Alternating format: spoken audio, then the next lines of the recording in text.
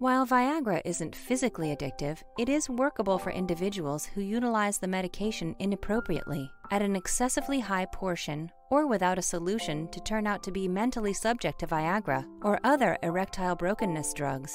Viagra addiction is exceptional in men who utilize the prescription to treat erectile brokenness, all things considered. These individuals are utilizing the medication for its planned reason and have an authentic, unmistakably characterized justification searching it out in any case.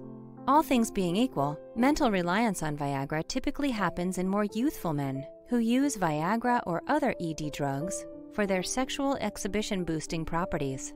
These clients typically purchase and use Viagra without a solution, frequently at a higher than suggested portion. Does someone you love suffer from drug addiction?